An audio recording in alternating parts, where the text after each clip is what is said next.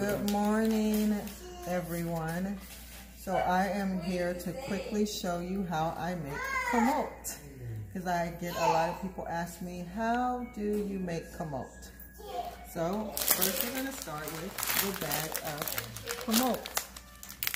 As you can see, this is what you call a berry. They call these little grain berries. But we're going to put ours in the Vitamixer and we're going to chop it up. Probably should have got some scissors, but I did just use my teeth. Pour it all in there. You don't have to pour it all in there, but I like to pour mine all in there so I could just already have it ground up, because my family eats a lot of kamut and we like to have leftovers. So as you can see, I popped it in my beautiful Vitamixer. Bam! And we're going to start on warm our way up.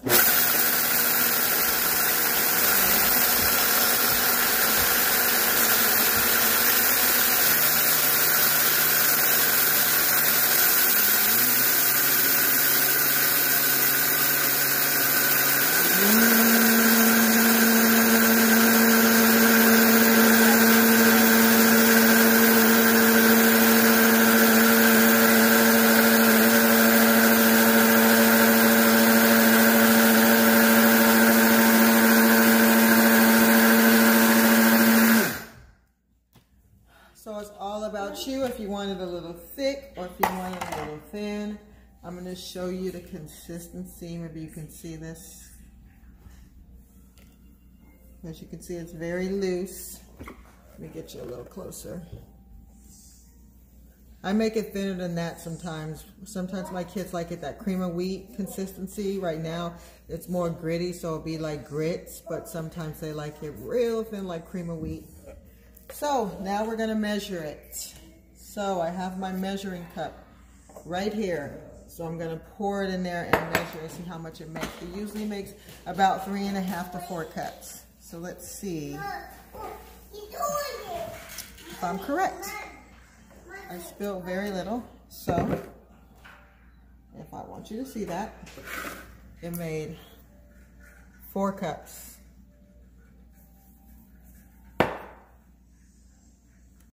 Okay, now, let me bring the camera down. I'm going to pour it in a bowl because I need the measuring cup. I have other measuring cups, but this one's my favorite. So now I'm going to pour it in the bowl. So we're going to measure the water and put the water in a pot. I like to use this pot. This is my husband's mother's pot, my mother-in-law's pot. It's really old and it holds in the heat and it cooks perfect hot cereal. I don't care how ugly it gets. It's amazing. So now we're going to measure our water and put it inside the pot. So for kamut, how kamut works, for every cup of kamut grain, you have 3 cups of water. So we are going to measure our water. I guess, baby, can you measure it for me? My husband's going to help me out since he's over there. Oh, he's going to bring the water to me. That's even better. So we have our alkaline water right here that we get from Water Tree. Bam! So we have 4 cups of kamut, so we need 3 times 4. Can anybody tell me what 3 times 4 is? You said 12, you're right. So we need 12 cups of water in our pot. So that's 4. Bam. So we just need, what, 3 of these? Is that correct? 4.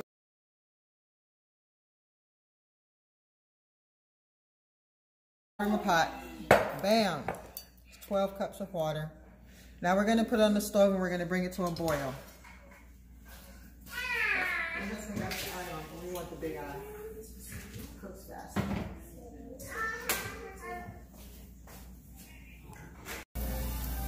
Okay, now you want your water to be boiling like this. See that steam coming off? It's boiling. Now I'm going to take some butter. We use Earth Balance, is a vegan butter. We use the red one because it's soy free. Soy is very toxic to the woman. and the male and everybody. So I don't know, it's toxic to everybody. So we're gonna take the vegan butter, excuse me y'all, and I'm going to just dig in there. I don't really measure my butter. I'll start with this, but I will put more butter in it because we like ours really creamy. Put that in there, get a little bit more, get a little bit more. Another one, put that in there. Let that, stir that around, get that all evened out. Now we're gonna add, oh, I just spilled some, hold on y'all, spilled out. Now we're gonna add 1/4 teaspoon of salt. So we're gonna pour that salt in there.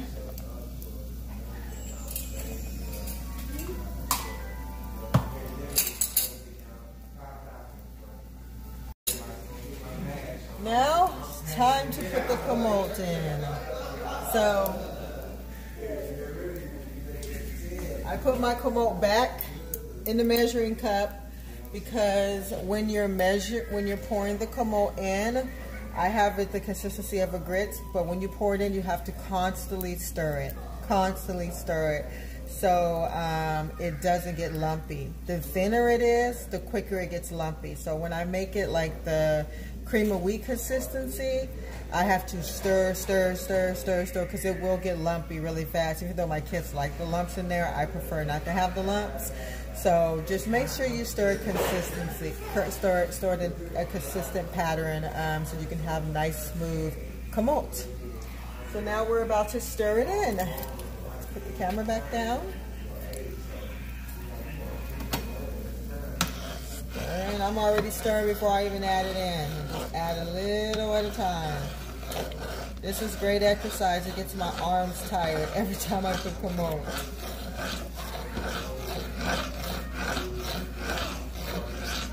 See how I'm stirring it? It's perfect. Now if you make it thin, like cream of wheat, you're gonna have to pour it in even slower and stir it and keep stirring. But yes, if it's thinner, then you pour it in slower. But see, I made mine a grit consistency so I can pour it in a lot faster, as long as I'm stirring constantly.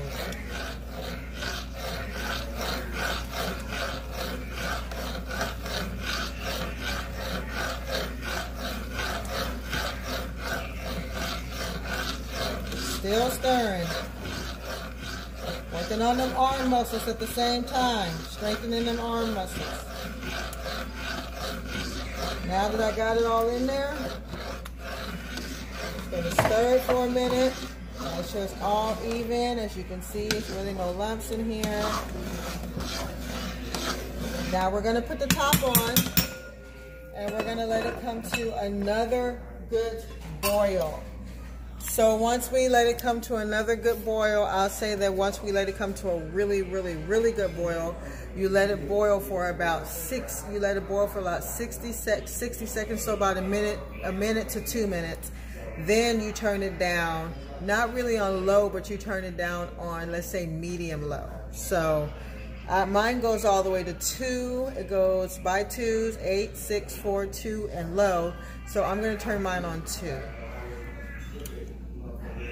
So I turned it on 2. Once it starts boiling, I'll turn it on 2 and turn it on low and let it simmer for about 25 to 35 minutes. You can check it after 25 minutes and just stir it, but you mostly want to keep the top on it because you want to keep that heat in there. So you can't constantly pick the top up and stir it because the heat is what's cooking it. So you want to make sure it's being cooked by the heat and you're protecting and keeping the top on it. So yeah, I'm gonna let it boil. I want you to see this boil right here. Be very careful. This stuff is very dangerous. So like I said, it could be very dangerous. This kamut ain't no joke. But see the boil? Whoop. You got that. I got you get a little sneak peek. So now I'm gonna turn my eye down on 2. I usually like to put a little towel over it because I like to keep this steam submerged. So like this, I have this little top. I just put it right on top. Keep that steam in there. in about 20-30 minutes. I like to cook mine a little longer, about 30-40 minutes, because I like it to be really, really creamy. And I'll come back and show you guys what we do after it simmers for about 25-30 minutes. So we'll be back. Okay guys, it's been cooking for about 20 minutes. So now we're just gonna check it, we're gonna stir it, and we're gonna add some more butter, because remember I said I like mine really creamy. So this is what it looks like so far. Put some more butter in it. Robert, baby, put some more butter in it. Bam. Stir that around. Make sure it shouldn't stick. That's why it's important for you to get a pot that holds heat in it, because pots that hold heat in them don't stick very easily. So I can go all the way to the bottom and it's not sticking at all. I just want you to see that thick consistency. See that? It's like the grits. Look. Yes. And put a little more butter. I'm just going to put all of it in there. Just get it all in there. Clean this thing out.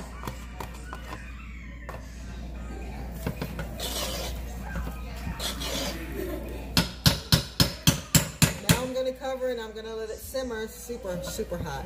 I'm gonna cover it and let it simmer for another 15 minutes and it will be done. We cannot wait to eat. We'll be back. Okay, I want to show you guys my kamut. It is done. The kids are about to eat. I already had a taster. It tastes amazing. So you can eat it with butter and sauteed vegetables on top, or you can eat it with avocado cut on the side, or you can eat it with agave and butter and fruit. So you get to choose. Sometimes my kids eat both. Sometimes they want that salt taste and then come right back and want the sweet taste. Not the green bananas, baby. They don't taste good. Taste the same. You need yellow bananas. So dig in. The spoon's right there. Yes, you can use blueberries and use some strawberries out the freezer. You can use those. I get them. So we got our strawberries and our frozen blueberries that they're gonna put in their kamut. It's super hot, so when you put it in there, it'll just melt in there. So it's perfect. She's putting it on top of her spoon. You like kamut, Summer Rose? Yes. Which way do you like it? Both ways? Yes, the salt. The salt and the sweet. I like it sweet. Awesome majority eats it sweet most of the time. That's more good. But the sea salt one. Do that happy dance again, baby. Hey, yay, it's good. It's good. Hey guys, welcome back. We're back. So I just want to jump on here really quick. We just want to jump on here really quick and talk about the importance and the benefits values of kamut. So a lot of people don't know about kamut. We actually learned about kamut two and a half years ago from the great late Dr. Sabi. And yeah, it's an amazing grain with amazing benefits. And I believe everybody should be eating it, and everybody should put it in their meal prep or meal regimen this winter. I think everybody needs to get very familiar with this grain. That's right. My husband's going to tell you some of the minerals that they have in this grain. This grain is truly awesome, and I'm excited to sit here and talk to you guys about kamut. Yes. Kamut is an ancient grain, I think found in Africa.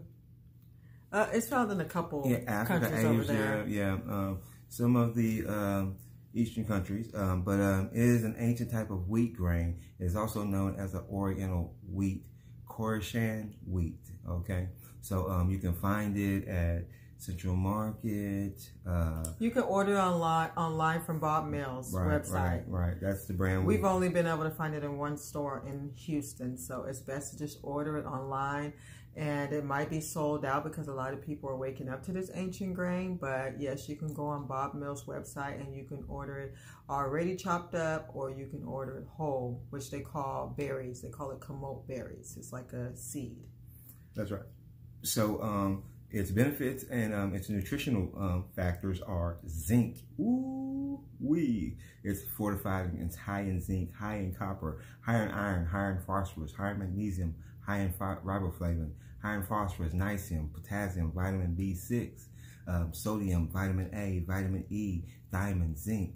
It's amazing, guys. It's a powerhouse. It's a super phytonutrient, micronutrient. Superfood. Yes, type of a cereal or grain. Alkaline. You can eat it sweet, or you can, I mean, she probably done told y'all that, but we love it. We love it. We love it.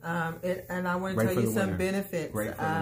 It maintains tissue strength. Right. It lowers cholesterol. It protects against free radicals. It supports hormone balance, boosts his immune system, aids in bone health, and I do believe it has iron in it, and that is the trick to not being cold.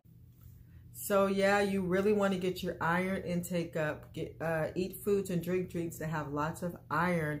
That's how you're going to stay warm in the winter. The reason why you're so cold is because your iron levels are so low. So let's spike them up. That's right. So enjoy your season, your fall season, and stay warm and fortified with nutrients. Vibration from the